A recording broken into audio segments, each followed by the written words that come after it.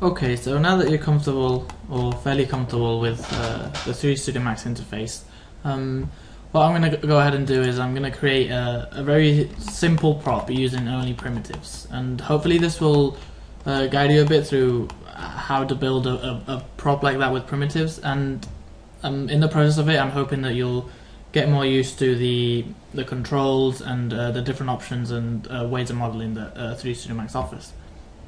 So what I'm going to just do is a very simple chair, and I'm just going to go ahead and start and then talk you over what I'm doing. So I'll just start off with a box, and the first thing I'm going to do is just one leg. So I'm just going to eyeball it here and make one of the legs. And one of the neat features about 3D Studio Max is that creating a duplicate of something is really simple.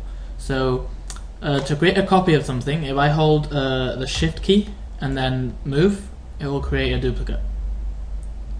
So here we got a duplicate of our original object, and there's 3 different types of copies. One's a copy, one's an instance, and the other one's a reference. A copy just creates a copy that you can edit yourself, and an instance, if you create an instance, if you modify the original object, it will also be modified on the instance copy. So I'm just going to create a copy like this and press OK. And I'm going to actually do the same. So to select multiple objects, I'm going to hold Control. So I click on one, then I hold Control, and see you get a little plus button on the select cursor. I press the next object and it selects it. If I wanted to subtract one of my selections, I can just hold Alt, click, and it subtracts it from my selection. So now that I've got the 2 chair legs created, I'll shift and duplicate another one, and again just make copies, and there I've got my 4 legs. And now I want to make the base for where the person would be sitting. So what I'm going to do here is, because I'm going to make it as if it looked a bit cushioned, instead of using a standard primitive, I'm going to go ahead and use an extended primitive, and I'm going to use a chamfer box. So what I'm going to do is I'm going to go to the top view. So I'm going to go out of perspective and go to my top view, maximize that viewport, and I'm going to create the sitting area. So using the reference from the top view, I'll make the height around 5 and then chamfer it a little, and now I can go back into my perspective view and see how it looks. And say I wanted to edit it a little, I can always go into, again, the modifier panel and edit it here. So I think this might be a bit too small, so I'm going to make it a tiny bit big. So I'm going to make it 50 by 50. Actually, let's keep it 50 by 47 so that we have a better angle. And then height, I'm happy with it. I'm going to go 5.5 just to round it up. And the fillet is basically the chamfer that it does. I'm quite happy with that, but if I wanted to change it a little more, like to 3, then I could just press 3 there and it would be fine. I'm just going to keep it at 2.6 or something like that, and that looks fine to me. So now we've got the chair legs and the chair sitting area, or the cushion. Now we'll do the sort of back support. So I'm going to go ahead and go into my left view and model it through here. And now here I'm going to, instead of staying in wireframe, I'm going to press sorry, the little thingy came up. I'm going to press the shading options, and I'm just going to go to realistic, so I can look properly. Look properly at what I have to see. So now I'm going to create another box, and I'm going to first make the back support and then the connectors to the back support. So again, I'll make this a cushion. So in the extended primitives, I'll just go ahead and create a chamfer box, and I'm going to go ahead and again I'm eyeballing it. It's nothing nothing fancy. I'm going to go ahead and leave that as it is. I'm going to go over here and see if it's in the right position. And let's say I want it a bit further back. And let's say I'm going to have it a bit rotated. So I'm going to rotate it a tiny bit like that. And that should do. And now we're going to have the support for the back. So I'm going to go ahead and go to my top view. And I'm going to just move this a bit. And again, I'm eyeballing it. I'll show the align tunes in a later tutorial. But we'll be using those a bit later on. And now I'm going to use a normal standard primitive and make a box. This should be fine, and I'm going to go to my perspective view and edit that box. So obviously I don't want it to be where it is right now, so I'll move it there. And I want it to be rotated a bit to the left. So actually I'm going to change the pivot and put it on the side a bit, so I get the rotation that I want. And just rotate it a tiny bit like that.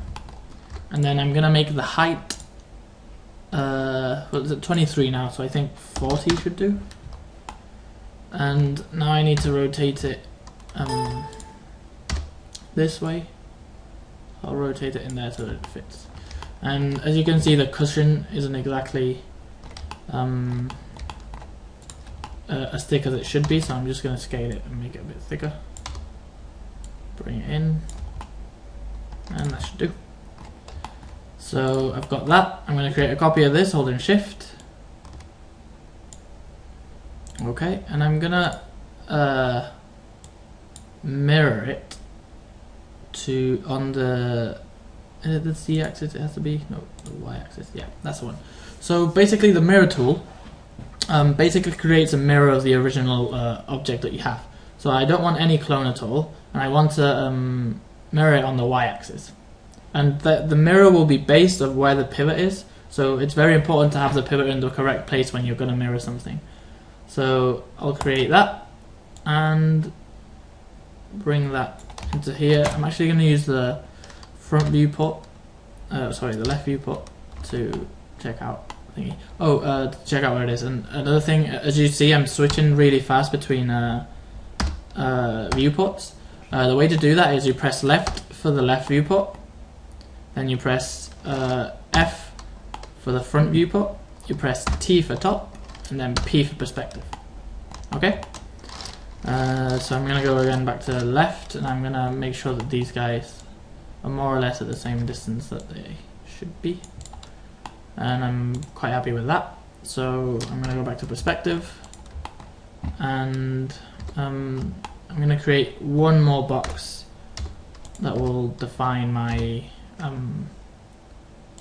that will be the middle sort of support beam. So I'm going to go here, I'm going to go back into my top view, and I'm going to make this wireframed because I won't be able to see it if not, because it would be underneath the cushion. So I'm going to make this come up like that,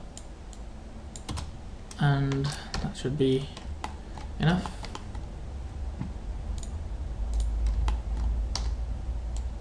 Oops, and I'll just move it on the Z axis and scale it on Z, and I'll have to rotate it a little, so rotate it like that. And as you can see, it's a bit too thick compared to the other two, so I'm going to go into the modify panel. Actually, I'm going to look at the properties of this. So it's about 5, 4 and 40, so 5, 4 and then 40 height. I don't need 40 height because it's already connecting with the shape, so it's okay. So as you can see, there's a very simple chair. I think the chairs might be a bit, the legs might be a bit too tall, so we're gonna just scale these down. And as you can see, the pivot's in the center, so what I'm gonna do is I'm gonna go ahead and move the pivot down to where it should be, and now scale from here. Make it that height. And now I'm going to select all the other objects. I'm going to move them down, and since the chair is kind of brown, I'm just going to make all the colors, all the objects brown. So there you have it. We have a really simple chair. Maybe I'll make the cushion another colour, around just grey like that. The same with that. But yeah, again, there you have it. It's very simple to model with primitives, and honestly, like this, we'd never really used this kind of modeling when making games. But it's a very good way to get used to everything you need to know from the in 3D Studio Max. It's a good way to get used to the navigational tools, moving and rotating. So I encourage you to do 3 or 4 models of this. You can go more complex if you want. This is obviously very simple, so it's really up to you guys. Just go ahead and make some models and have fun with it.